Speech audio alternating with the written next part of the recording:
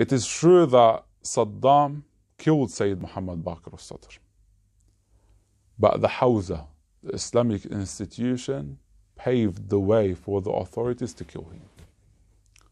They were the ones that paved the way for the authority and for Saddam to kill Sayed Muhammad Baqir Alsadr rahmatullahi alayh.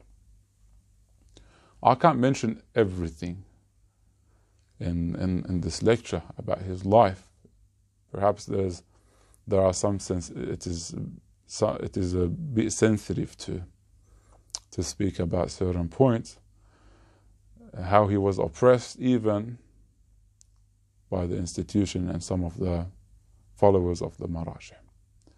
They used to refer to him as a writer, in Arabic katib, although he is in that level of ijtihad, that level of intellect, that level of knowledge, but they used to put him down because of his age, because he's not connected to any office, and because they didn't like his new views that he came up with. Perhaps they didn't even understand some of his views.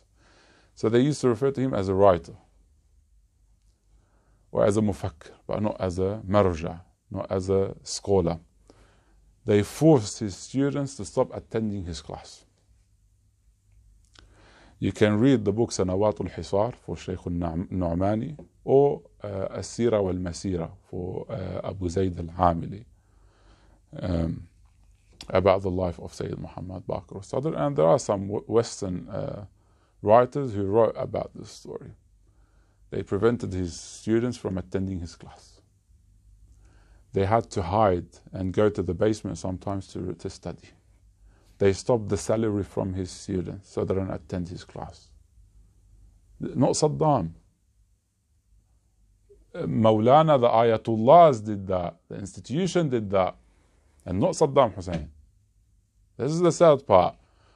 If it was the government that did that, then you can understand. But you can't understand when the institution and those who are in position of power in the institution did that.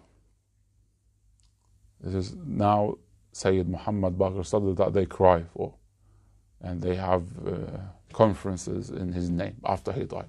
Well, you killed the man. You killed him. You destroyed his life. And now you cry, and Baqir Alsadr minna salama, or you do the other latmiyat. Baqir Alsadr minna salama. Why did you destroy him while he was alive? And I'm not speaking about one side. I said he was attacked from all sides. From all sides.